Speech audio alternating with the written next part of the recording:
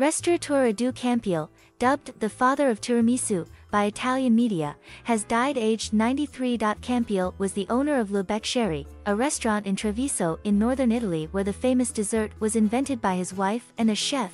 The dish, featuring coffee-soaked biscuits and mascarpone, was added to their menu in 1972 but never patented by the family.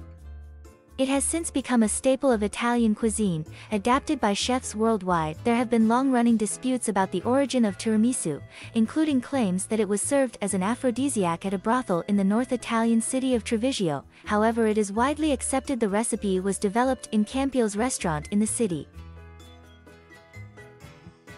Luca Zea, governor of the Veneto region, was among those who paid respects, tweeting that the city had another star in its food and wine history. Beccherie was opened by Campeol's family in 1939, and Campeol took over the business at the end of World War II. According to the dessert's co-inventor, Chef Roberto Linguinato, the dish was the result of an accident while making vanilla ice cream.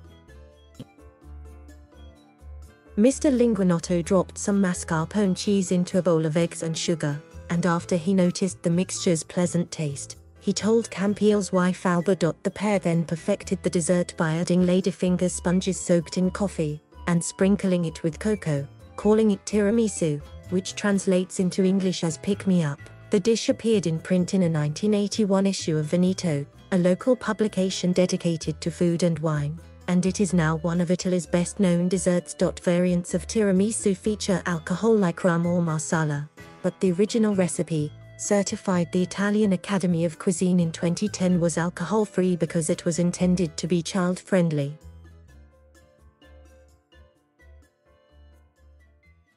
Thank you for watching. Please subscribe